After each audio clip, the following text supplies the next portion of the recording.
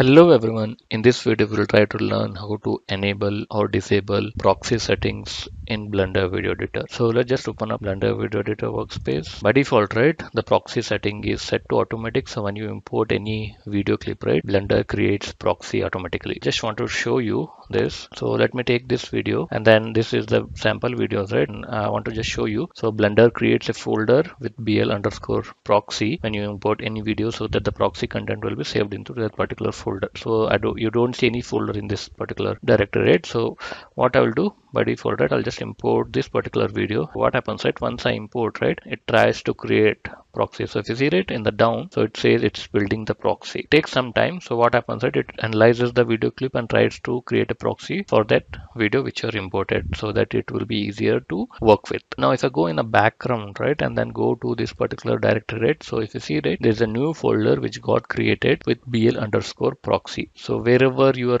original video is there, right, you are importing that video into Blender Video Editing workspace, so it will create in the same location bl.proxy and the proxy content will be saved into that particular folder. And the one thing is, right, you have to make sure that when you are working with a complex project and with the huge sizes, right, so when you are done with the project and then your output is ready and then your video is ready, right, so you want to make sure that you clean up the proxy folder, because as you go on, right, the proxy folder might be getting in a huge sizes, it might unnecessarily take the space. You have to make sure that you clean up the proxy files. So let's just show you what I meant to say is that this video is of size around 91 MB only.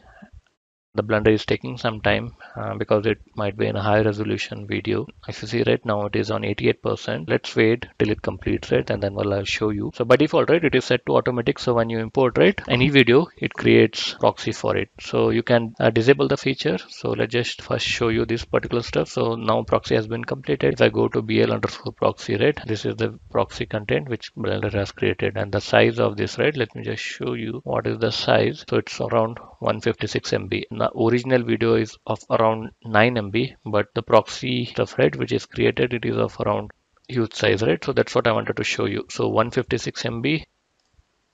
So if you see, right, 98 MB might be huge compared to this original content. So that's what I wanted to say, like it's around 50% extra. Once you're done with your project, right, you make sure that you clean up this proxy folder. So let's just show you how to disable by default creating the proxy, right, when you import. For that, right, what you have to go to edit references option. There you have to go to settings. And when you are setting, right, let me just maximize this. There is a proxy setup. I'll just change it to manual, then I'll close this. Let me just delete this file. I'll just delete this folder as well so that the proxy which is created, right, and it should be deleted. So now once I import, right, so it should not be creating any proxies. You see, right, it didn't create any proxy, it just imported it. And if I go into folder, right, so and then just refresh it, so it doesn't create this folder as well, bl_proxy. This is how you can disable the proxies. Usually, right, it's your preferences. So if you want to create a proxy for it, can by default enable it. So I usually sometimes, right, I just disable it and sometimes I enable and work it. So what happens, right, if you disable and then the problem is, right, when you hover it automatically